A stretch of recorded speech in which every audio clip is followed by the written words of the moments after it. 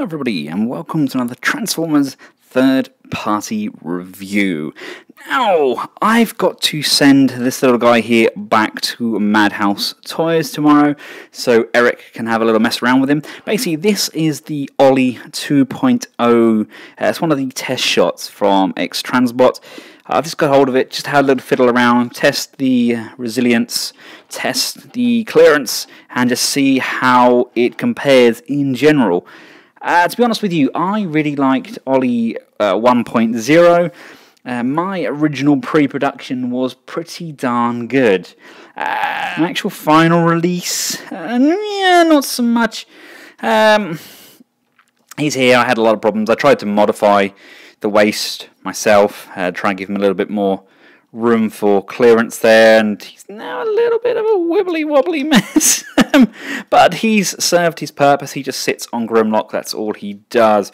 But yeah, it's a shame because it literally is the perfect rendition of Wheelie. But we have 2.0 here. Now, there's a bit of hype over on TFW about this guy. People are saying, oh, how dare they re-release something now they've improved the mould.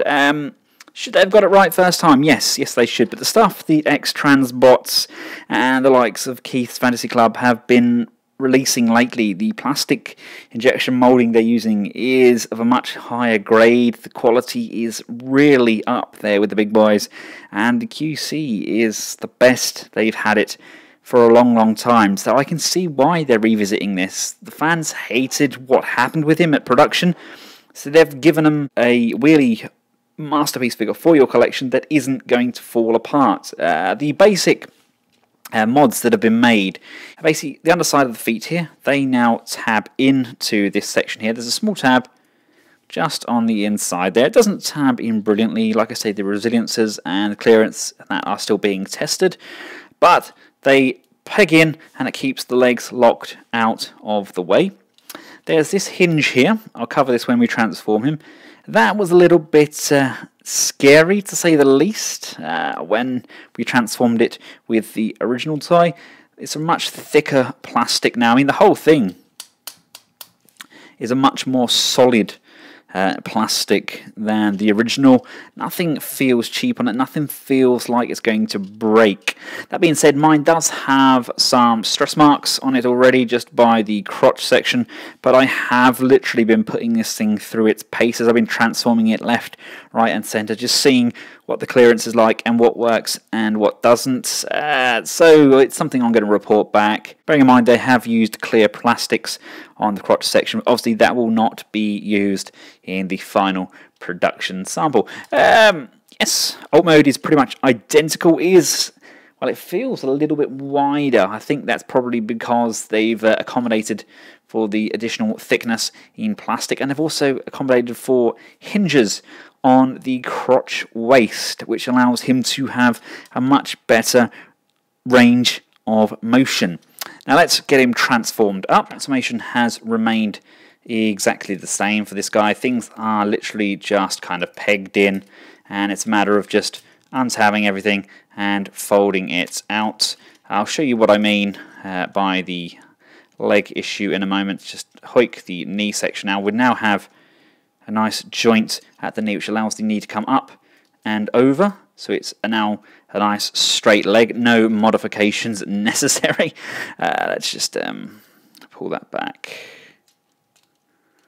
over and clear up the back of the leg. When we come around to the feet, we now also have a heel spur as standard as well. We didn't have a heel spur with the initial release of this. Just put the foot in there and we can flick the heel spur down. It's only a small little bit there, but it's definitely enough to help with his balance. Rotate these around 1 and 2. You see the flap section now. You've got these two flappy bits there. Now these are the bits that I have been having the most trouble with because I'm quite heavy-handed. I do tend to pop these out, but they're on a very secure kind of ball joint section in there, which I don't know if you can see it. I might be able to wiggle one out so you can have a look. So you see, I mean, I can't wiggle it out. See, they are in there pretty firmly, but I have occasionally knocked them out when I've been posing him, bringing it right the way forwards. But again, that's nothing drastic. It is just a very small problem I've had, but it's definitely not a downside to the toy. Right, let's untab these arms, untab this arm, rotate the arms down like so, separate this section, rotate these up, hinge this section up. These are going to flip around like so, and around like so. This is the problem section before, you see.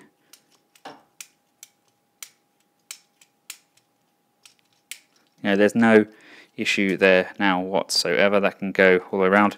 Same on this side, up and over, no issues at all. Sliders are still nice and firm. This section can come up, over and clip. Bring the arms around, flip Ollie's head up, pop that through the hole. This section goes up and around, and then we're going to line that up and just tab these sections over the wheels like so, and just flip the arms out and around. I still have trouble doing that. You either have to have really sharp nails or just a handy screwdriver arm attachment.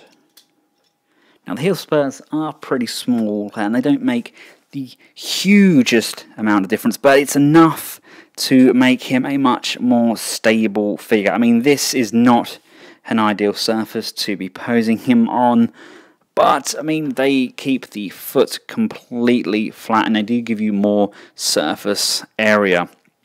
He's never going to be able to do a high kick, I don't think, but he is definitely up there on the top of the improvement scales. Let's just take a look at the articulation. Feet can go left and right, we can go forwards and backwards, and of course we do have that heel spur. We do have a little bit of extra movement as well to extend the foot base.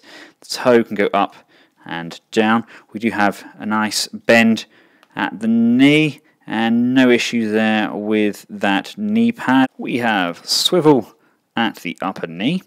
We've got these front skirts that can move up, and the back skirts moved up as well, so we've got range forwards and backwards. We can come out to the side. There's a ball up in the actual thigh joint as well. The waist can rotate. The arms can come forwards and backwards on this butterfly joint. They can go all the way around on that ball joint and come up nice and high. We do have an upper bicep swivel. We actually have a nice hidden double jointed elbow joint there, and then it actually comes out and up, giving us a nice range of motion on that joint. We have a bend at the wrist, open and closing on the hands. Nice thick hands on this, much nicer than the original. The fingers were a little bit floppy, now they're fixed at. The neck can rock forwards and backwards, and we can look up and down all the way around. So, there we have it. What do you all think? Is there room on the market for this upgraded version of Ollie?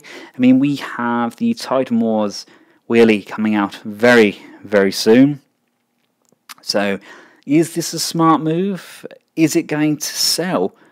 I personally am going to order mine. I'm going to order mine from Eric over at Madhouse Toys. Like I say, having this in hand, it's fun and it is a vast improvement. I loved Ollie and he looks amazing in my collection, but this does really hold a pose that much better than this guy. I mean, I'm going to be interested to see how the paint scheme comes up as well. I mean, this is pretty good. It's not quite spot on, but it's pretty good. I've heard that this section here may be clear as well. I'm really looking forward to seeing it all painted up, because the paint on X-Trans has definitely improved as well. It tastes better. I hope you guys have found this video useful. It's been fun messing around with these. I love messing about with test shots, and I love buying the final versions as well, just to see how much they have changed. I mean, I know this guy is early days and there's still a lot to do with him, but regards to articulation, they have made vast improvements. Maybe I'd like the heel spurs to be just a little bit bigger, just even more surface area for those feet, so you can do some striking high kicks, but that is just a small quibble. At the end of the day, I just wanted the KO oversized Grimlock and Wheelie to stand prominently on my shelf. Until next time, guys and girls, thanks for watching. Goodbye.